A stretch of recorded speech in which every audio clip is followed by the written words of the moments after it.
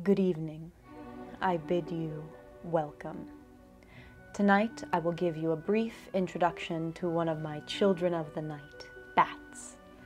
Let us begin to demystify these spooky creatures, their habits, and their importance to us all, mortal and immortal.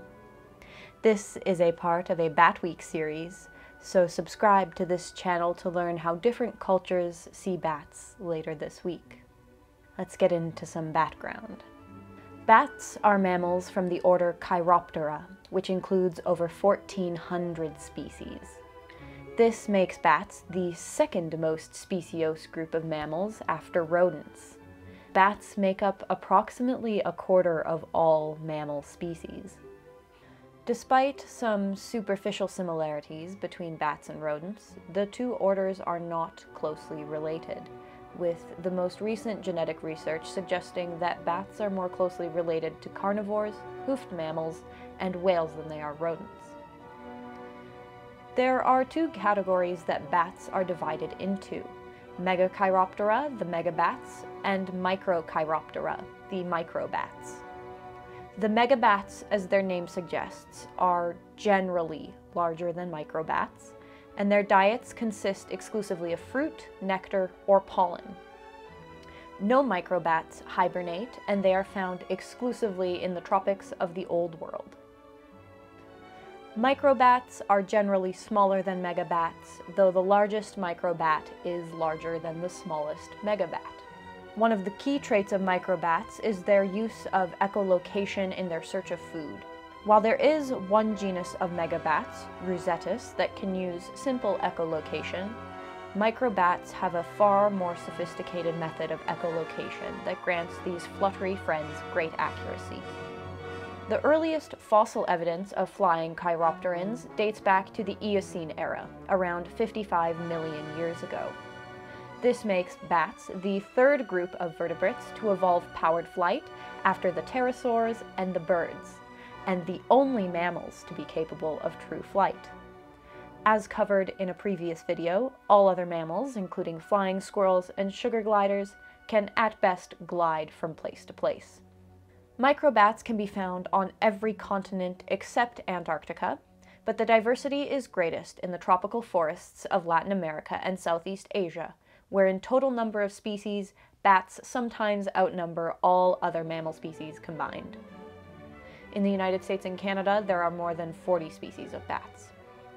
With so many species, it is unsurprising that bats inhabit a wide variety of habitats, including rainforests, temperate forests, grasslands, mountains, deserts, marshes, swamps, agricultural and urban environments.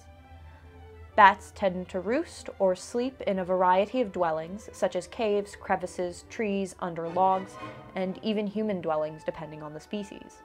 Polar regions and a few isolated islands are the only places on this planet you will not find any bats. Over 70% of bat species feed on insects, and many tropical species eat fruit and nectar. A number of bat species have specialized to hunt and eat different types of meat, including frogs, fish, birds, or other small rodents. Of the more than 1,400 species of bats, only 3 drink blood: the common vampire bat, the white-winged vampire bat, and the hairy-legged vampire bat. If you want to learn more spooky facts about vampire bats, then check out this video all about them. Despite their bad reputation in much of the world, bats are vital contributors to the world's ecosystems and economies. Let us have a look at a few of the niches bats fill. Starting off strong with pollination. Bats that feed on nectar, pollen, and fruit carry and transfer pollen from one plant to another plant. Some of the fruits you can thank bats for include mangoes, bananas, durian, guava, figs, dates, and agave. In fact, there are over 300 tropical plants that are pollinated by bats alone, making them a keystone species in many regions. Without bats, fruit crops across the globe would suffer tremendously. Seed dispersal is another important ecological service bats provide. Fruit-eating bats spread seeds through their guano, the technical term for bat poop, Seeds dropped by bats can account for up to 95% of forest regrowth on cleared land. This makes bats a vital player in reforestation and healthy forest maintenance. Insectivorous bats are particularly important in managing pests that can damage crops and overrun ecosystems when left unchecked. In the United States and Canada, bats provide the equivalent of nearly $6 billion worth of pest control services annually. The last service bats provide comes from an unexpected place. Bat guano, much like cow manure, serves as a potent fertilizer both in the wild and in the agricultural industry. Guano is high in nitrogen, phosphorus, and potassium, and was vital in the early stages of intensive farming during the 19th century prior to the advent of synthesized fertilizers. While guano as fertilizer has largely died out in North America and Europe, it is still used in farming in India, Pakistan, and Iran. Despite the many benefits bats bring to both the environment and humanity, this order of mammals is experiencing global population declines. There are a variety of factors contributing to these declines, and not all of them are well understood.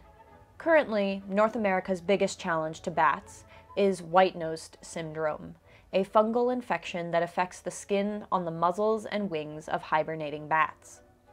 This fungus is originally from Europe. Eurasian bats are largely unaffected, but introduction to North America has been devastating to native bat populations. While the means of its introduction in North America is unknown, the impacts of white-nose syndrome are severe. White-nose syndrome primarily kills bats as they hibernate through winter. The fungus begins to take hold when bats enter torpor, a state of slowed metabolism and decreased physiological activity that bats enter during hibernation. White-nose syndrome primarily affects the wings as well as the nose, muzzle, and ears of bats. Not only does it affect the skin, but research into the disease has found that it also impairs bats' ability to thermoregulate, maintain a healthy body temperature. Nearly half of all North American bats are being affected by white-nose syndrome, and in many cases, populations have been almost entirely decimated by the disease. North American bats have next to no defenses against the disease, leading to a 90% fatality rate in some species. In Canada, there are 5 species of bat now identified as species at risk, including the little brown bat, northern long-eared bat, tricolored bat, spotted bat, and pallid bat. Little brown and northern long-eared bats have each seen their populations drop by more than 90% since 2010. Similarly, extreme declines have also been seen across the United States. Despite the risks to bat populations, there is some hope for recovery. The fungus that causes white-nose syndrome is a psychrophile, meaning it thrives in cold environments and in this case cannot grow in temperatures over 20 degrees Celsius. It has also been dubbed a vampire fungus because of its inability to repair UV damage. These may be weaknesses researchers can exploit one day to help protect and treat bats. There are also things we can all do to be bat-friendly. Start spreading awareness about the importance of bats. These poor creatures of the night are often misunderstood and wrongfully demonized, and need all the help they can get. Avoid pesticide and herbicide use as much as possible. Counterintuitive as it may seem, killing insects only makes it harder for nature's exterminators to thrive and manage pests on their own.